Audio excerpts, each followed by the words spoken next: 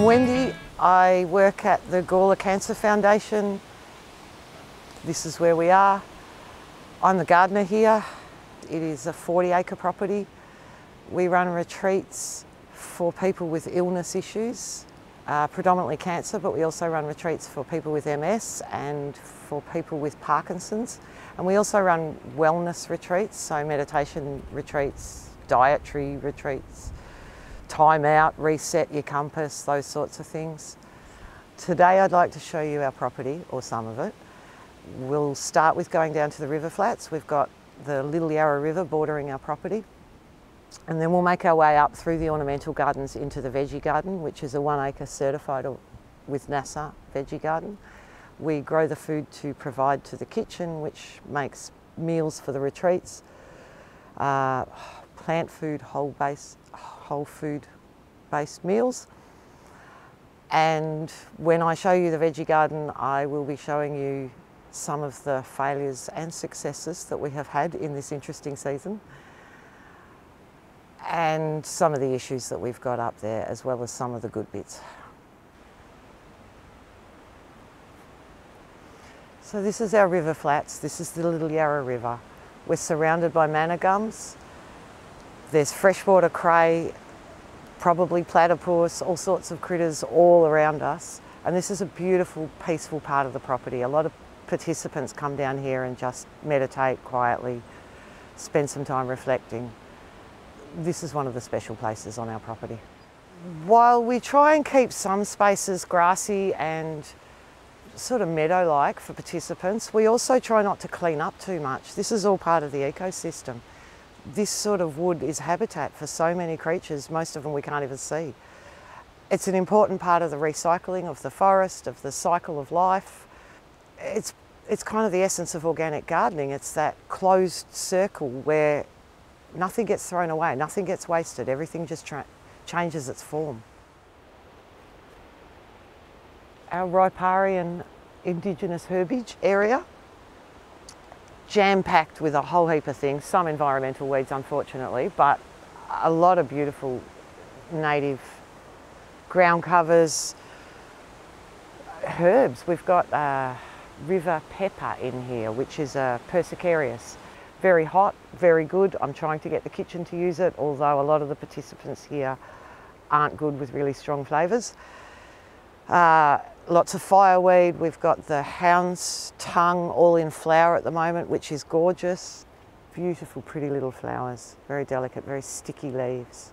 Yeah, to a certain extent we let it go because nature just looks after itself. We do manage the environmental weeds. We've got some honeysuckle, Japanese honeysuckle climbing up the trees, and we get a grant from Melbourne Water to deal with that. It's an annual thing, it's a chip away, there's too much to do in one hit, but we do look after it. Thistles I'll dig out at the beginning of each season, try not to let them go to seed. But mostly the bush just looks after itself. There's native raspberries all intertwined. We've got the prickly currant all through here. It's a place for teaching, it's a place for just healing and just to be.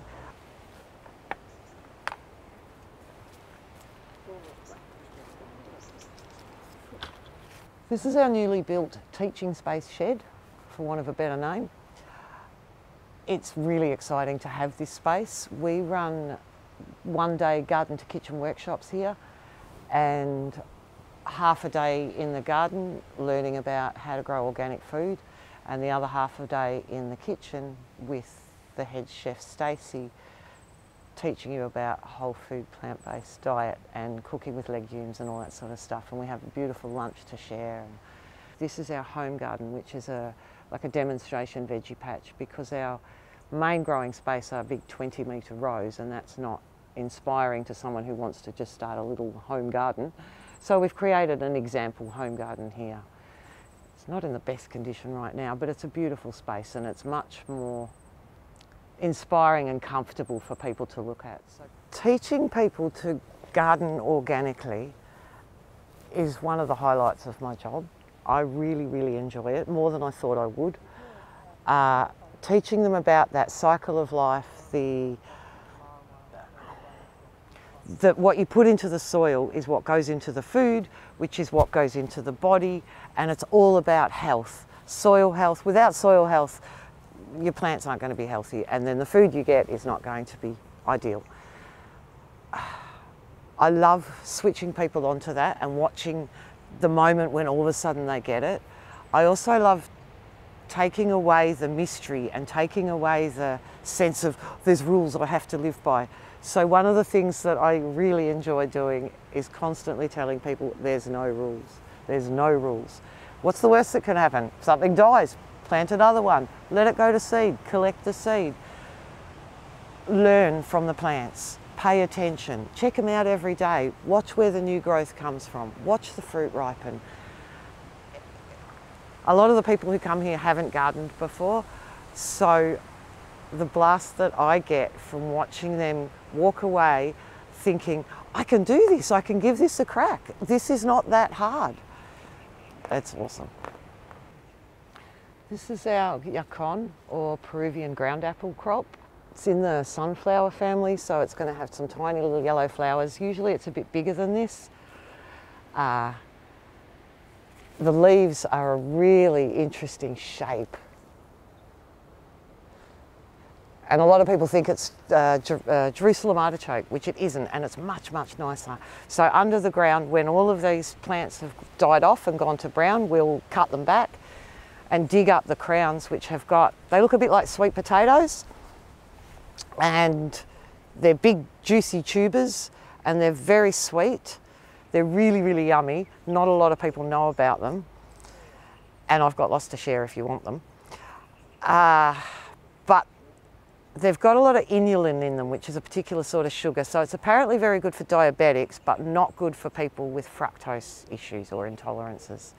But they're a great talking point. They're a fun crop to grow. They don't get harvested until June when the rest of the patch is quiet. Yacon. So these are the two tools that we use mostly. We have the broad fork, which is a beautiful old piece of equipment that goes into the soil and gets put fairly deep. You climb right into it to use it, and then you just rock it back. Rock it back forward and slide it out and do it again. And you can change how much you disrupt the soil by how far apart you put each stroke, if you like. I feel connected to centuries of farmers when I do this. I really enjoy it. Very peaceful, very meditative. This is done in between every crop, but once a year we'll use the spader, or the walk behind tractor with the spader implement, to plough in or to dig in the green manure crop. So we'll do a green manure crop once a year. We've got a flail mower attachment for this, which just like a mulcher mower, and then we'll swap the head and it'll dig it all in, and this thing can do in about 15 minutes what would take me more than a week to just dig all that green mulch in, let it sit for a couple of weeks, and then you're good to plant. But in between times when we're ready for another crop, but I don't want to use this again because it's quite, even though it's the most gentle, it's much better than a rotary hoe, it's still fairly destructive to the soil structure. And you're improving the structure by putting in the green manure, but I don't like doing it too often. So in between times we use this because this is divine. This field is one of our prime real estate fields, was.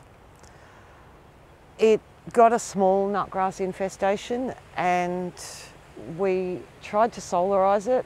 It was too tough for that. We tried a number of different things, black plastic as well, didn't make any impact. Because we compost and irrigate, we provided the ideal situation or conditions for the nutgrass. So within one season, we'd lost half the field to it. By the second year, we'd lost the whole field to it, and that was with attempts at hand digging it. So I've given up on this space for ground level crops. So we've put lemons in it because the nutgrass won't impact on the lemon trees, and you can see where the lemon trees are. So that area of the nutgrass is still thriving, but the rest of it now we can just mow it, so at least it doesn't flower. This is a lovely specimen of our nutgrass, also known as umbrella sedge or drain sedge, flat drain sedge I think too. some gorgeous heads on it. Apparently when it sets seed, which we try never to let it do, the seeds are viable for over 20 years. It is known as one of the worst agricultural weeds in the country. It also spreads via a really extensive root system. A lot of those have been snapped off here, but it's often bigger. Roots are pink on our species, and nuts that are hard like a raw chickpea, often bigger than that. One nut will grow a grass and then throw out another, I don't know, 20 nuts in a few weeks. It spreads prolifically, very quickly. The only way I know how to deal with it is dig it up by hand. And often the roots are like spread out fairly flat, but the nut will be on a much different coloured root, like more brown, much more tenuous, all the way down, quite deep. So it's easy to weed it out, but it's even easier to leave the nut behind. We're in our asparagus forest, which I'm very proud of. And in front of me is the comfrey, row of comfrey. Now, we don't eat this, but because we're on a slope and we are in a water catchment, the comfrey is very deep rooted, so it's known as a bioaccumulator, and it will, we hope, pick up all the excess nutrients that the veggies behind me don't use. So the leaves are like gardener's gold. We use them in the compost, cut them all back, take it all up the hill and compost it and have that constant rotation of nutrients. We'll also use it to mulch the tomatoes and the eggplants and the capsicums and the things in the polytunnel each year. And for me, the cycling of nutrients is really important. And also that sense of responsibility to the water catchment. I don't want all our excess nitrogen and other minerals just going off into the Little Yarra River. That's not what we want to do. So it's this cycle that we've got. Feed it up there, dribbles down here, comfrey picks it up. We can make a fertiliser out of comfrey. It activates the compost as well as adding a heap of good nutrients to it. This is gardener's gold. This is our garlic patch. This is really special. I've decided I want to be a garlic farmer. This is our winter crop, our main winter crop. I would like to provide the kitchen with a whole year's garlic supply, which we do, but this year we're doing a different sort of garlic as well as the normal ones so that we can have a longer keeper garlic. So we've bought some Creole garlics this year as well as our normal ones, which is just a purple that is ready to sprout by April already. So we've got 1,600 cloves of garlic in here, and I'm hoping that in November we can harvest at least 1,500. Lots of soil preparations gone in. We've used a spader on a walk behind tractor, so the soil's very loosened, and then I've put very deep homemade compost from us. And then I've actually mulched it with wood mulch, which is not ideal perhaps, but because the compost is so thick, it doesn't impact negatively on the garlic at all. And weed management for garlic is critical, so that's the method we're using at the moment.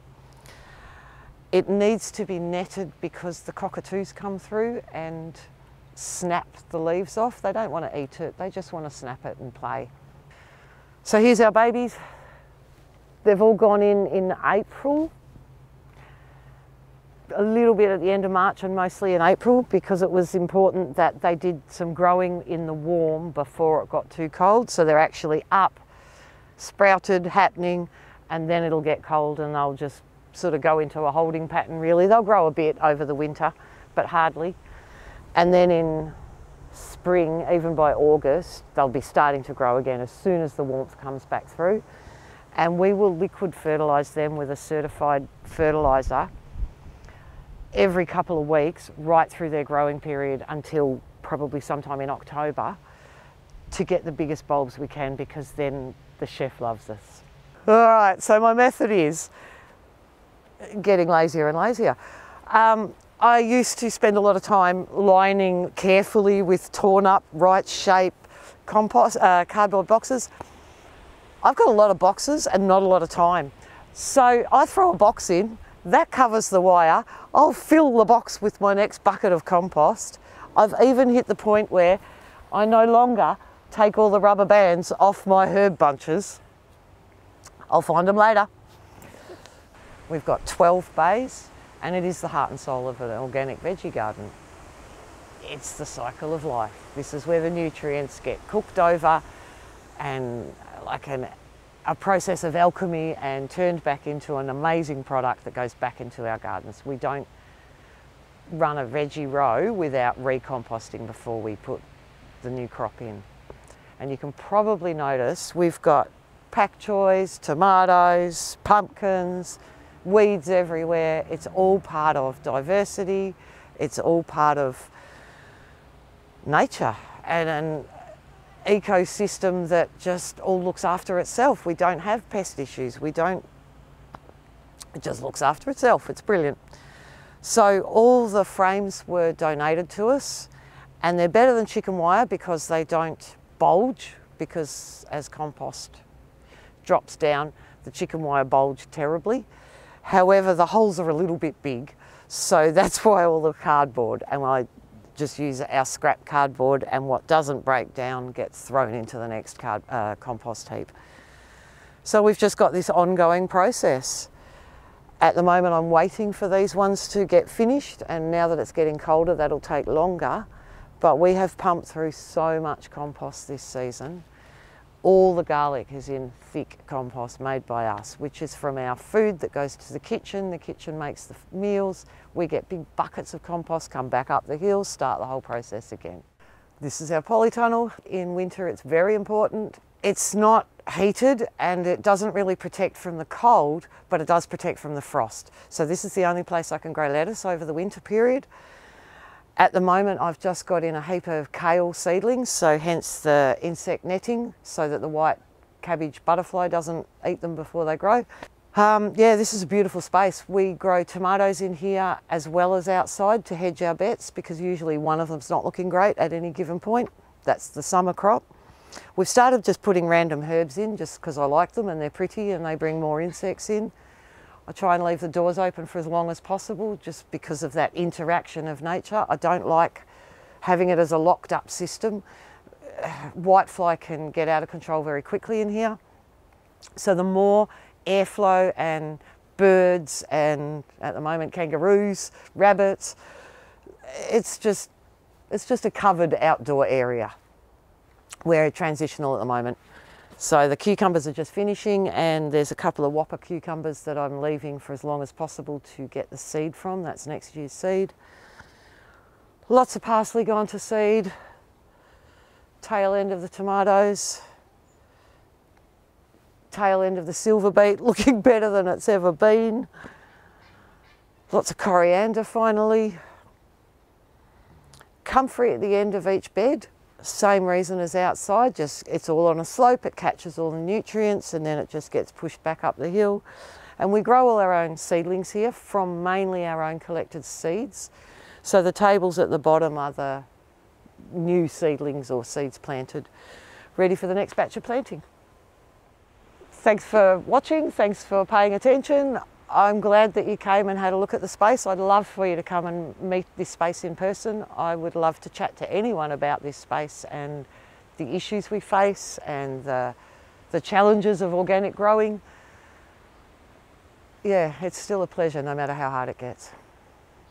Look, one of the wonderful things about Wendy's garden here is that basically it's on the Gawler Foundation land.